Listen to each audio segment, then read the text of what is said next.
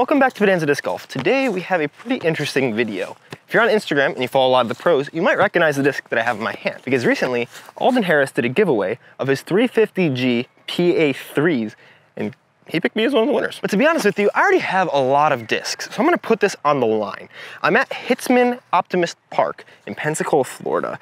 Even though I really like this disc and the stamp, I don't know if I like the disc because I've never thrown it before. I've never thrown a PA3. Apparently the numbers are 3401, but I'm gonna play 6 holes here, and if I can't beat par with just this disc, I'm gonna have to give it away to somebody who recognizes me from my channel. Super cool little elephant stamp. Also got a van in there, just like my discs. It's the first run Bonanza Disc Golf discs. If you want to snag one of those, if they're not sold out yet, I'll leave this ad in there. If they are sold out, then you're never gonna see this. I'll tell you what, the feel of this disc is pretty solid. It is beaded, and I don't normally like beaded putters. So we'll see how I putt and throw with it. I think these are the same discs that Gannon Burr made his sweet ace on skins. And we're starting off with a really dumb hole to start off with, which is a 310-foot par 3 straight up the gut there. So it's gonna be a pretty big turnover, which if you know Prodigy, you know Alden Harris, Isaac Robinson, that's a shot they like. I think I can get a putter 310 feet. I just don't know if the first throw out of the box will be that good. We'll also see if I like PA3s, 173 grams.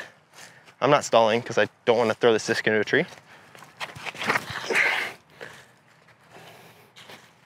Okay, way too nose up. I thought it would turn a lot more. Stay in bounds. All right, it stayed in bounds and it went pretty far. I just thought it would turn a little bit more than that, honestly. And even though it was nose up, I would say that that first flight was pretty true to a 3-4-0-1. A lot of glide, no turn, and a tiny bit of fade. We'll have a big putt to try to take the birdie. Otherwise, I didn't think this was the hole that I'd be getting my birdie train started on anyways. Also, Alden, if you're watching this video, we should definitely collab. Have me in the vlogs. I don't know. Also, if you haven't seen Alden's vlogs, you need to go watch them. They're very hysterical. But maybe when I'm on tour next year or the year after, we can do something fun. A little low ceiling action to get us started. This isn't like comfy stepper range, but if this goes in the basket, I'll be very happy. That goes without saying, honestly. Wow, that's a terrible putt. Great layup though. I filmed 2 other videos today and I've been throwing all my putts into the ground for some reason. Might be the lack of food in my body at all today. Well, I had a bagel or 2. That's definitely enough. Alrighty, let's go putt to get started. Didn't throw it into the ground, so we're happy. It's all right, that wasn't the birdie hole. I'm just glad no trees have been touched by the elephant yet. All right, hole 2 here is a par 3, 270. Again, straight, with a little finish. So you can keep this one a little bit lower, but with all putters, you gotta keep them in the air a little bit so they can actually get the distance. Luckily this ceiling, if I just get below that low ceiling, we should be pretty happy.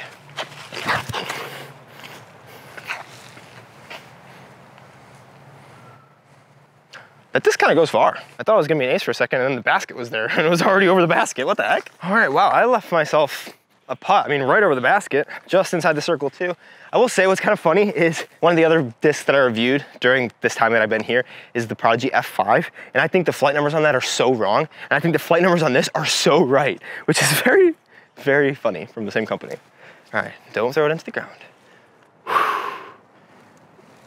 Oh my gosh, I threw it, why? Just not, my timing is so off right now for no reason. Luckily I got a second mini so I can go practice that putt. Okay, par. Apparently I have to put it within 5 feet if I want to take a birdie. So as long as I don't miss my line and I park 1 basket, we should be happy. I just don't want to not have this disc, seeing as though I was given it by a pro disc golfer, you know? All right, it's not on the ground, it's better. On to hole 3. Also, I know it's a little bit late to call it this, but we're also gonna call this video a bag it or bin it, which means that I'm gonna be letting you know if you should bag this or throw it in the trash. Just in general PA3s, because I've never thrown them before, and I was gonna do a bag it or bin it on them, and then I remembered that I can just use this video as that. As always with those, you don't beat par, I have to give it away. That's how they all work, but this one is just a little bit extra stakes. I think I wanna see how the forehand flies with this disc. With all putters, it's gonna flip up some. I'm honestly kind of thinking about testing those trees though. Do have a tailwind. And we are going downhill, okay. Just to be smooth, definitely could just be a backhand shot, but we're gonna try the forehand here. Oh yeah. That disc goes kind of far for a putter. It's kind of like my Opto Pures that I've thrown, except slightly more finish. It's like the in-between place of my Opto Pures and like the Proton Envy that I was thrown. It's kind of similar to an Electron Soft Envy that I threw for my bag it or bin it for those, but I kind of like it more, honestly, than the Envies. Just, I don't know why, but I do. Maybe because I was given it, but at the same time, let's make a putt. I know I'm probably about 30 feet again because the disc is going farther than it needs to be. Why? Something I don't know why that helps me sometimes when I'm putting bad. 1, 2, 3, 4, 5. Woo! this changes colors. 8, 9, okay, 27 feet is putting staggered stance instead of straddle. I don't know why, but sometimes that really helps me to not throw it into the ground. Well, I didn't throw it into the ground, so that's positive. 2.5 birdie chances, 0 putts made with a putter. That's not good.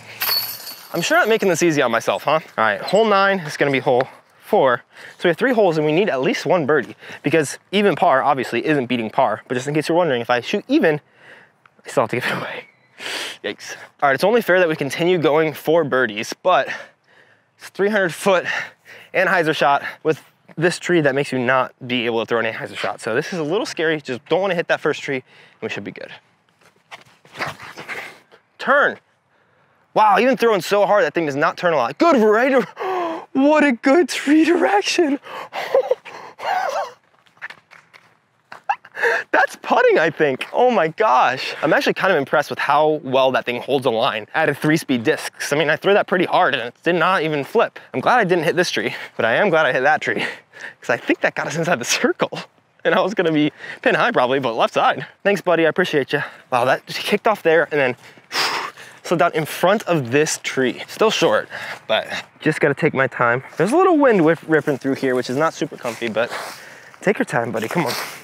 Make a putt. I'm gonna blame this on the beaded putter and not my bad putting.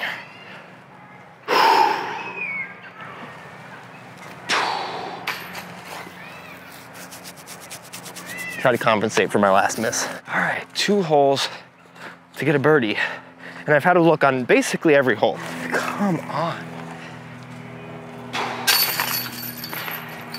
Jeez, go in the basket, buddy. You can do it. I promise. You can do it. Hey, hey. All right, straight ahead of us, or big anhyzer, but I think the straight gap is the gap. 270 feet. I'm getting a little nervous now. I know I can hit this gap. If I sit it down early, we should be able to get the birdie. I just only have 2 holes left.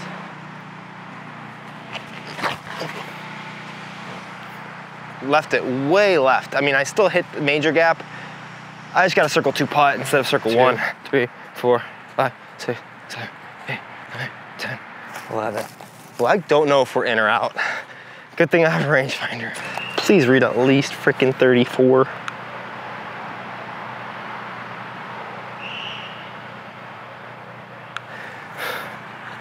It says 32 feet.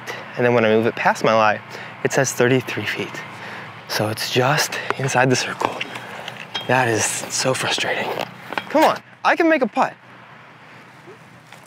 Yes. No! Oh, it felt like it was in.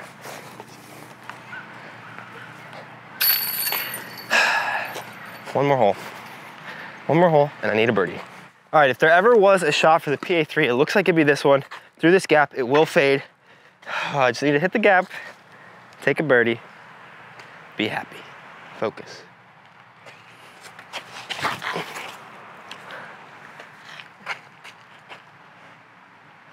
That was very short. That was in the ground, early release. I can make a putt, I can make a putt.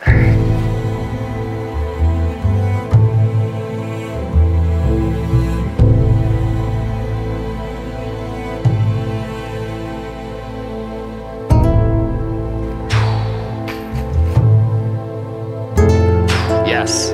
No! Outside circle.